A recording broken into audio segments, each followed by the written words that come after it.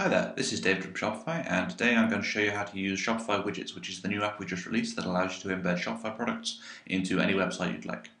This is the login page for Shopify Widgets, which you can find at widgets.shopifyapps.com. To get started, all you need to do is enter the URL of your Shopify store into the box here. This is mine.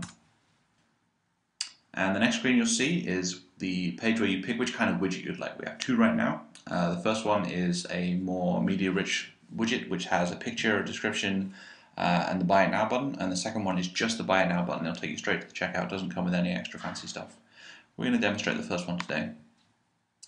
Here we go. So the next screen takes you to a page where you can pick which product you'd like. There's also a search box if you have lots of products to choose from. Let's do this first one here. Second step here just gives you the product image, the title, price, description, and then further down you get the customized widget options. This here is a live preview of the widget, so as we change things in here, for example, if I take the image size down, it's going to give me a live update with the new text. There's two different styles of widget right now. There's minimal and art gallery. Art gallery looks slightly different, but it's basically the same thing. We're going to use minimal, and then we also have some options here to change the text color, background button, text, color, all that kind of thing. There's some extra options here if you want to do extra stuff, add padding, border color, background color, etc. We're not going to change anything because it actually quite suits the shirt that I'm using. See, we get a live widget preview here. So the last thing to do is just click to get the code.